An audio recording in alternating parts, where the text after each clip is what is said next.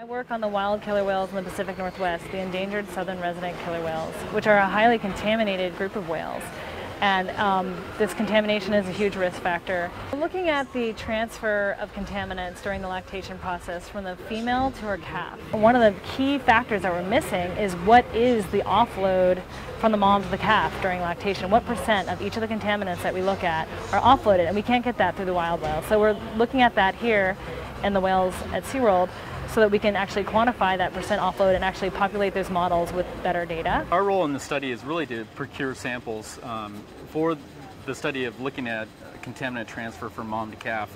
That involves a blood sample, milk sample, and a blubber measurement with ultrasound. This is a great opportunity for us to collaborate with researchers that are focusing on wild populations. It gives us a sense of purpose to help with these studies, because we know we have an effect on our oceans, and to what effect we are still learning. And that's the crazy thing, is we have so much to learn from our animals, and by having animals in our care, we're able to actually help that effort and actually learn from our animals so that we can actually help wild populations. The reason why this research project is so incredibly important to all of us here at SeaWorld is that because of our relationships with Kalia, and now starting with Amaya, we're able to get the information that we need from her and her calf, transfer this over to the researchers in the wild so that we can ascertain how these toxins are being transferred. Having access to animals in which, for this study in particular, the reproductive history is known for sure, and we know what kind of food they're getting, and we can test the food that they're actually eating, is really important. We can't really get that in the wild.